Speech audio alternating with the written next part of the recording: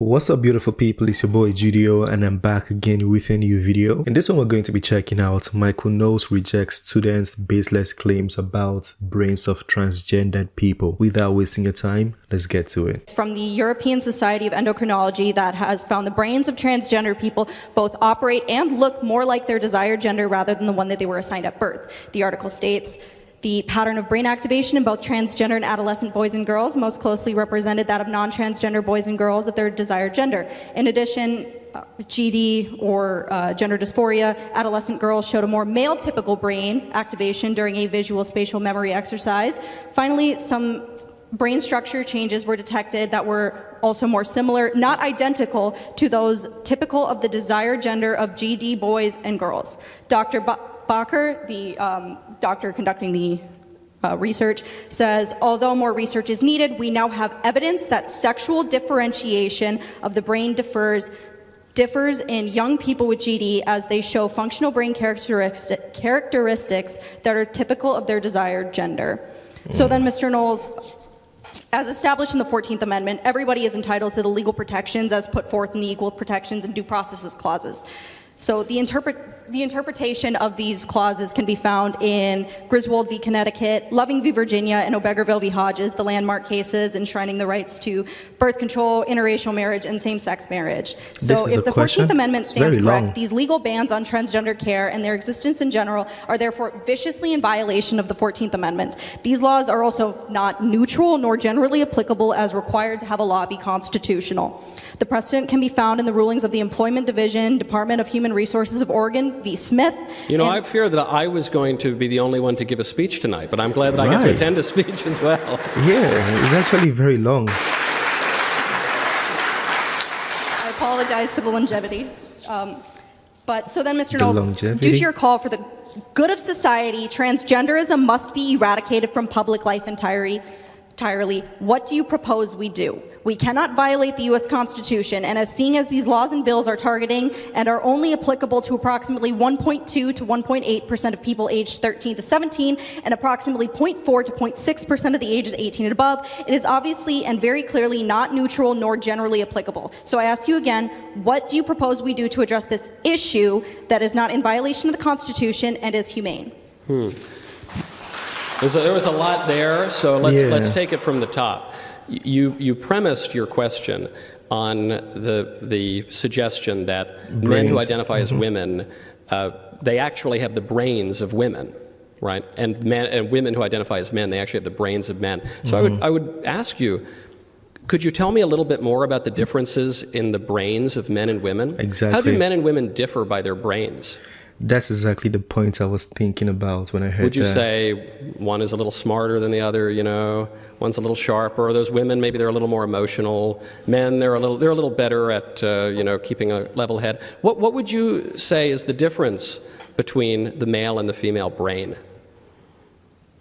So some of the research that they've shown is different sizes of different portions of the brain. I don't have the actual professionalism facts in front of my face. I simply only have the actual findings of the research. I raise the question because I think you've unwittingly accepted a premise that is contrary to the liberal point of view and probably to a polite conversation, which is that men and women have these fundamentally different brains. And so if you're saying that men and women are distinct categories and for that reason perhaps we ought to do away with some of the lies of the feminist movement and some of the lies of the homosexual rights movement, that's fine by me. But I think that these claims are a little bit dubious. And it also undermines the premise of transgenderism. The premise of transgenderism is that one's true self is not necessarily dependent upon one's body, so that one's sex is biologically determined, but one's gender expression is not biologically determined. It's socially constructed and can be whatever one wants it to be. But the case that you've just presented for transgenderism is different than that. What you're saying is that actually transgenderism is biologically determined because the brain is an organ of the body.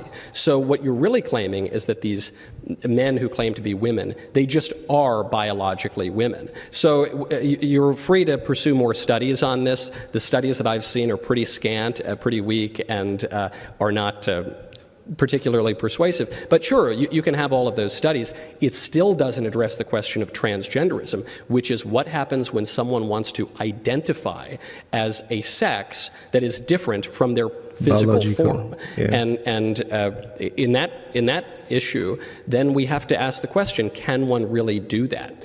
And I see no evidence, including even if I believed all of those studies, which I don't, but even if I did, that still wouldn't make an argument for that point. So I think if you're going to argue for the transgender ideology, you have to make the point that identity has nothing to do with the physical body.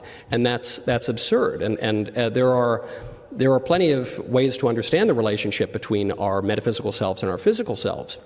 Hylomorphism is the technical term that describes it. For at least 2,300 years, it's good enough for me, the idea that we're a union of body and soul, that sexual difference derives from the body and is an inseparable accident of the individual that persists as long as the individual exists, but it applies to the whole person because we're a composite of body and soul. That's a reasonable explanation to me, and it's served us very well for the entirety of our civilization. If the transgender movement has a different conception of what the person is, they're free to make the argument, but they haven't. What they do is they vacillate between mutually contradictory arguments. On the one hand, they'll say that my true self has nothing to do with my body. Then on the other hand, they'll make the argument you just made, which is that my true self is entirely dependent upon my body. And so I think they've got to get their story straight, but I don't think that they can.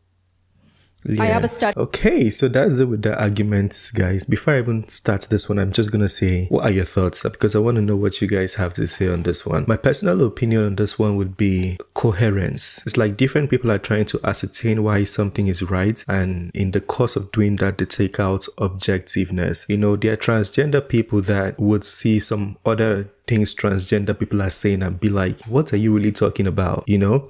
And this thing happens all across the board. It happens every time. It's like Christians seeing what other Christians are saying and they're like, is that really Christian? You know, some people say this is my identity, is my social construct. It's when it's like biologically I'm a woman, so I should be allowed to be in a women's washroom. I should be allowed to do things acknowledging myself as a woman. And then on the other hand, some people are saying I identify as a woman. I don't necessarily have the biological components to be a woman, but that this is my identity now. So I should be allowed to, you know, function as a woman. And this is causing a disruption where lots of people don't agree. People can't even comprehend. Like if you tell some people about the concepts, they're like, I don't understand what you're talking about. You know, people can't fathom the whole concept. And that's the situation here. And I commend the young lady. She was coming from a place of a real argument. She was coming from a place of research. And I always like that, you know, when you're making a research or you're making a point or an argument, you want to come from a factual standpoint. You don't want to come with your emotions and come and start screaming at people and hoping they accept you because you feel victimized. I don't even want to hear that. But she came with a whole paper she researched, but I also believe the